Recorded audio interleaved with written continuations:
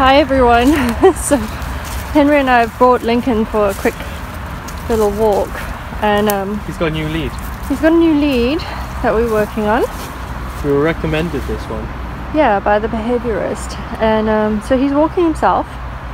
So he now has a nervous short lead and then a longer training lead. We were going to just go around the parking lot, but then we felt a little adventurous, so we came to Lincoln Park. Oh, look at my husband's outfit, you guys. Look at those willies. They're not as cool as mine, but still pretty cool. Anyway, on our walk here, Lincoln did come across a sausage dog that was barking at him, and he didn't really react at all, did he? No, we stroked him and he was happy. And as you can see, he doesn't even have his harness on because we really didn't think we were going to come this far. And he was great with this sausage dog.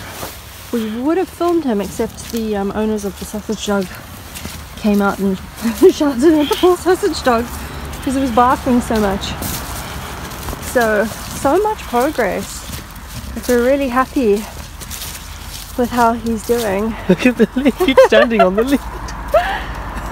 Oh my gosh, your coordination is Really? Not so great.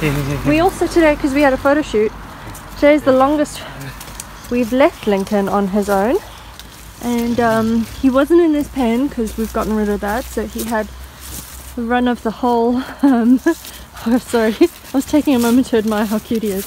Just watch him by that hole there. Hey? Yeah. He had the run of the whole living room area, and he was really calm the whole time we were gone because we were spying on him on the spy cam. Oh, look at my two cute boys, you guys. Oh, and the cows are pretty close by. Not close enough to say hi, but still pretty close. So we thought we'd just share that with you guys. Lincoln, do you want to say bye? Say I'm a new bulldog now. He's so good. He is so good, and he's looking so cute, it's crazy. Anyway, thanks for watching, guys. Bye.